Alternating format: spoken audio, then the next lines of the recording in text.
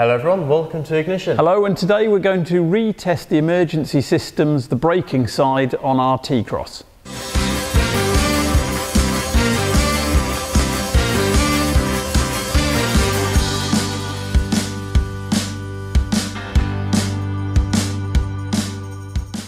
So, if you've watched, and if you haven't watched, go back and watch it, where we test our Volkswagen against my Fiat Panda. We did, and the results were quite surprising. Yeah, the T-Cross failed miserably. Since then, it's been into the dealer, had a clean bill of health, and we had a fair few comments, some saying that a dummy isn't good enough and we should put silver foil on, so we have. Yep. But more interestingly, I've had a conversation with Mike, who's head of press and public relations at Volkswagen, and let me tell you what he tells us that we should do. So in essence, the emergency electronic braking is designed to operate only in the most specific of circumstances. It is not designed to stop, for example, if a bin bag or a large piece of cardboard blows into the road on a windy day.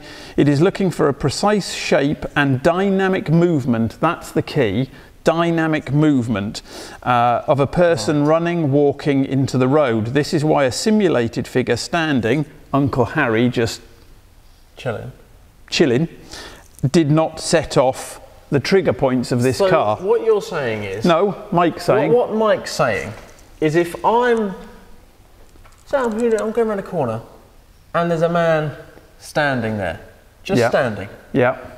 It's not going to stop for him. We don't. Theoretically. Well, we're going to try and test that. It has to be moving, yes. He's saying. Yes, that is what he's saying, and that's what to be fair, there were a few comments, mainly on Facebook, I hasten to add, on the T-Cross owner's site, who were stating that, and some put a copy of the owner's manual up saying that.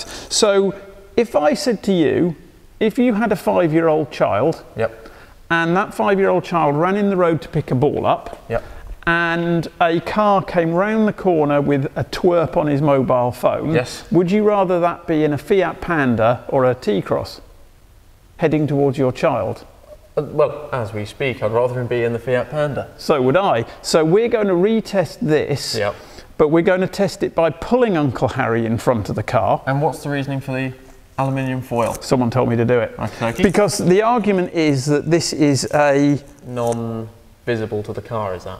Potentially. So we've got metal on it, we've got chain on the bottom, he's wearing his... what do people... It looks like a Burger King hat. No, they reckon that, you know, the Americans were brainwashing. People used to sit in with aluminium. Anyway, boring. So that is the reason for the aluminum foil. So that gives him something to see, but it seems to be dynamic movement. So let's carry on. The simulated figure statistically will not trigger it.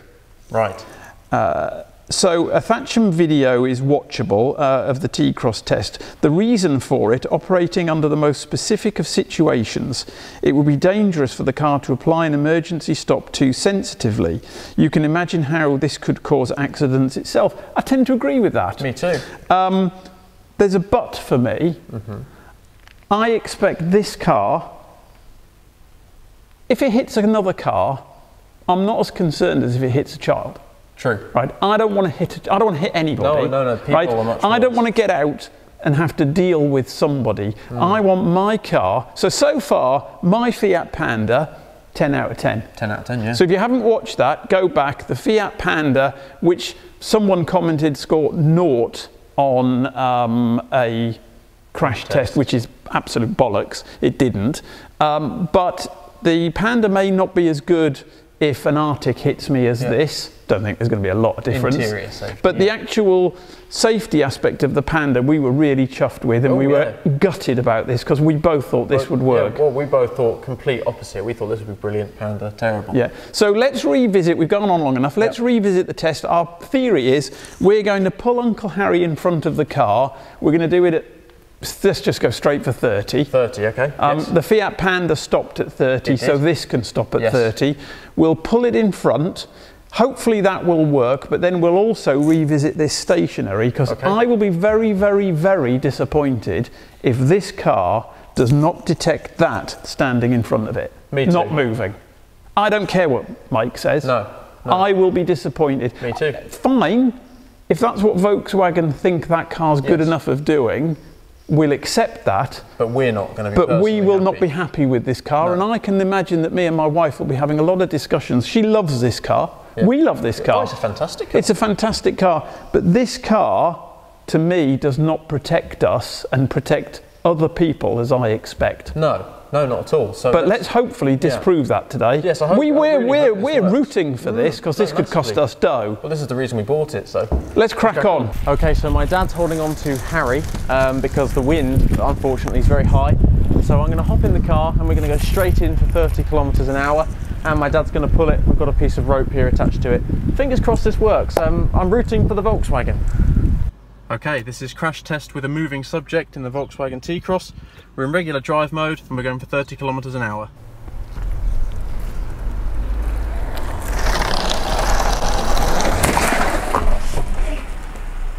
Absolutely nothing on that one. That was a good hit. Oh, I was trying not to swear as well. Well, that's a disappointment. There was no missing that. I mean, that sounded like a proper hit. No, there was no mistaking that there was something coming across the road there. Well, it's quite a weight to pull as well. It felt like a weight to hit, actually. No, that was a proper, it felt like a proper good thump. There wasn't a beep, wasn't a ding.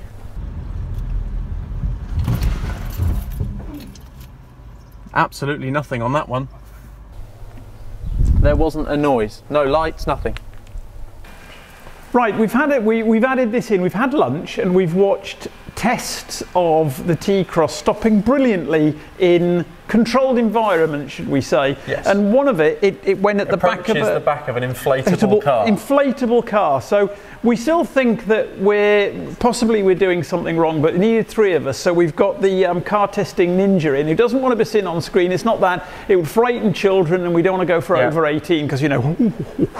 So we've got the Urban Ninja in. Let's show the back of this Urban Ninja if you could go round. So we've again continued with silver foil. So we're trying to simulate the car coming up against a wall or the back of a lorry. The back of a truck, another big car. Because the metal thickness shouldn't particularly affect this. And if you came up against the back of a caravan, which was made of aluminum, this should simulate it. So we're going to stand here, me and the Ninja. And I'm going to drive at it. He's going to drive at it, and let's see what happens. Okay, so we're simulating the back of a vehicle, and I will be going at 10 kilometers an hour this time, as it is a little bit more dangerous.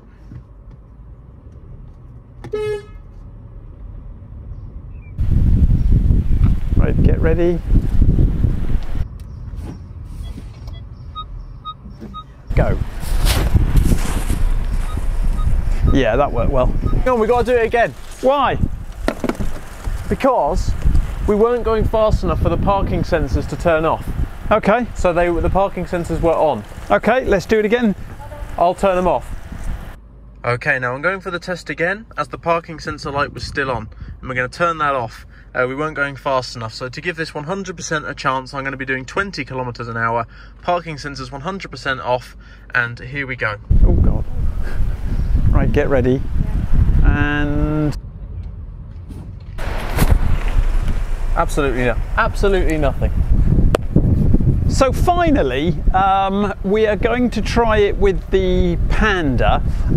Firstly, the Ninja wants to see it actually. She's become quite interested as it's her T-Cross. So we thought just to show whether we're barking up the wrong tree or not, because obviously a blanket with some aluminium foil in, I've not seen it done before, so we could just be doing a load of rubbish. So, but if the Fiat gets it, the Volkswagen, in my opinion, should as well. So let's give that a try. Okay, now you join me inside the Fiat Panda. We'll be replicating the exact same test at 20 kilometers per hour, and I'll be using second gear. And yes, we're just in regular driving mode. That is 20. Let go.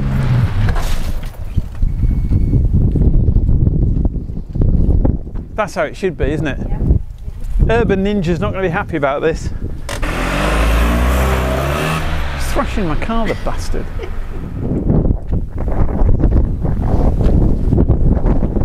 Sorry the cars are dirty, too sunny to wash them. They'll be getting washed tonight. Yep. So not chuffed whatsoever. No, but I am going to send a real edited down version of this to Volkswagen, because they've been quite, to be fair, they've been very helpful, and I still want to know what we're doing wrong. We've taken the aluminium foil on board, we've added weight, we've added movement, we've added size, and I'm so glad we thought of doing it with the Panda again, because it's... Yes, but it's the fact that the car's not even alerting me that it's even seen it. No. I haven't had one beep, I have had nothing, other than once I've hit it, the parking sensors turn on. That's the only thing that happens. Yeah, so again, we're in Portugal, so your country's vehicle may differ from ours, but we're of the opinion that this T-Cross is fairly fundamental of all of them.